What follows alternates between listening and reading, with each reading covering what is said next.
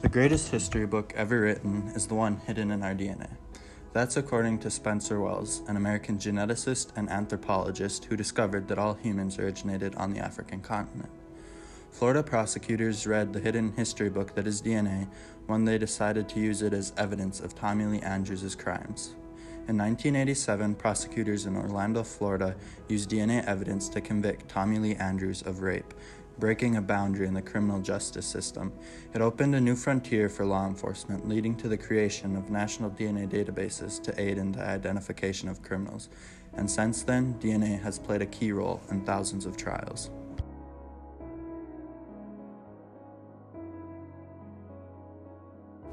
DNA, aka deoxyribonucleic acid, is found in the nucleus of cells, and it carries the genetic information for all living things. Since DNA is unique to an individual, with the exception of identical twins, it can play a major role in investigations. The United States Department of Justice said that DNA can be used to identify criminals with incredible accuracy when biological evidence exists. They also said that DNA can clear suspects and exonerate people who are mistakenly convicted or accused. In a case when a suspect is identified, they can use a sample of the suspect's DNA to compare it to the DNA samples found at a crime scene. Another way that DNA can be used in an investigation is to help identify a suspect. They can run the DNA through national DNA indexes. When Florida prosecutors first used DNA evidence, they created a new frontier. Tommie Lee Andrews' case might have been the first time DNA evidence was used in the United States, but it was not the first time that DNA was used to catch a rapist. The first time DNA was used to identify the perpetrator of a crime was in England. Detective Chief Superintendent David Baker asked a local scientist for help identifying the owner of a DNA sample taken from a crime scene. After Linda Mann and Don Ashworth were found raped and murdered, Detective Baker thought that they might have their guy after a man claimed to know the whereabouts of the second victim, Don Ashworth. When the police arrested and interrogated him, he admitted to raping and murdering Don, but he insisted he wasn't responsible for Linda's rape or murder. Detective Baker didn't believe him. That's when he remembered hearing about a test that analyzes DNA, and he wondered if it could help determine if the suspect was responsible for both crimes. Detective Baker contacted the inventor of the test, Alec Jeffries. He agreed to help Detective Baker by analyzing the DNA of the suspect and the DNA samples taken from Linda Mann, the first victim, and Don Ashworth, the second victim.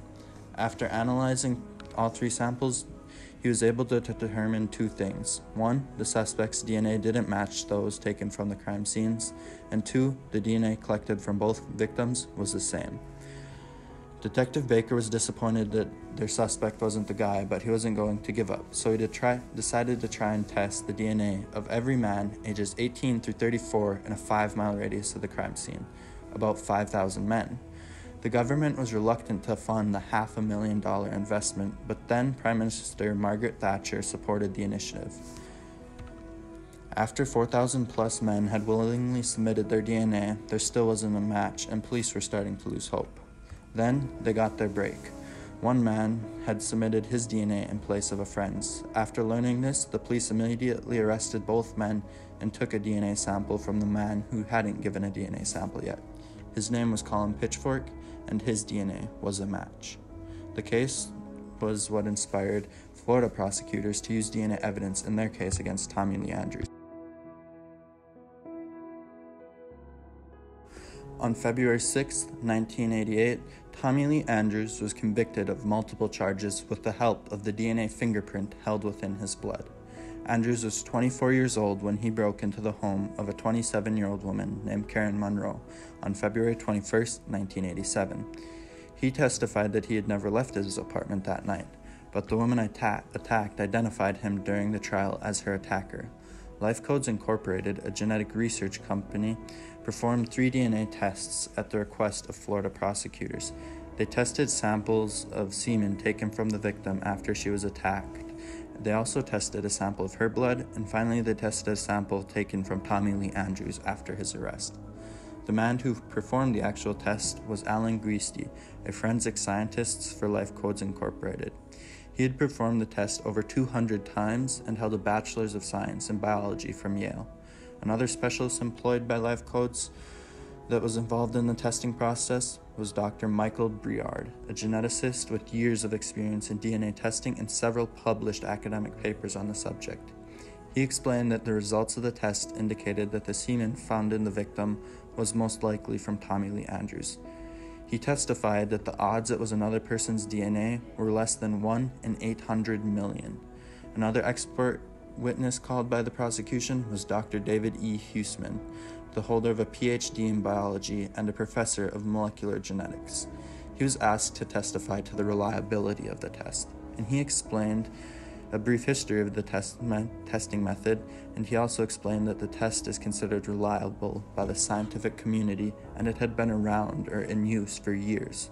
After hearing all the testimony, the jury reached a verdict, and Tommie Lee Andrews became the first ever American to be convicted in a criminal case utilizing DNA evidence.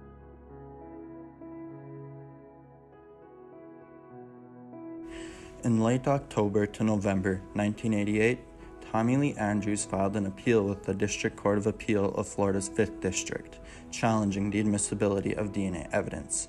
In a summary of the opinion issued by Judge Orfinger, it talks about how the judge felt that it was necessary to answer two questions.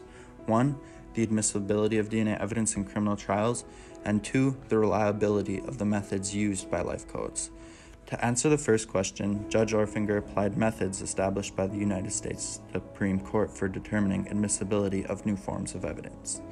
He used several different methods, but they all have several similarities. Basically, the new form of evidence needs to be reliable, both in the scientific principle behind the test and the method used. It also needs to be accepted by the scientific community that the method belongs to, and the results from the test need to help the jury come to a more informed, unbiased decision.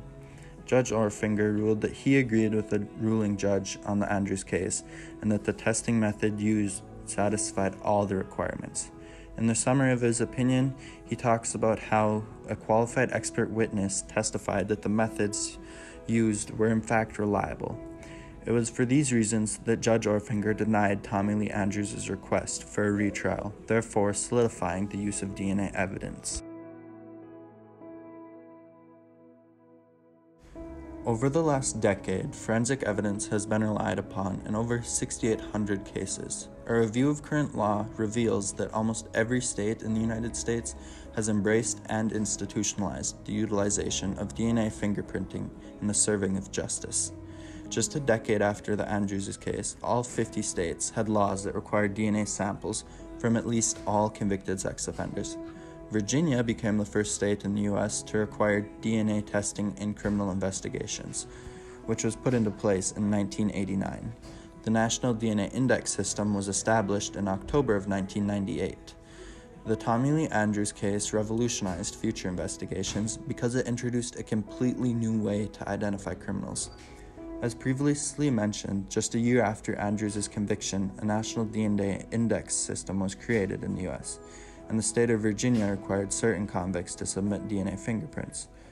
Another way this frontier has revolutionized the process of the criminal justice system is by helping to exonerate those who were wrongfully convicted.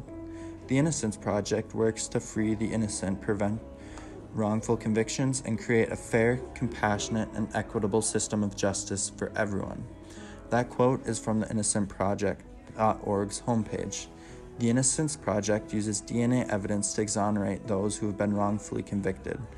DNA evidence hasn't only revolutionized how criminals are identified, but it has also helped to better our justice system by righting wrongs.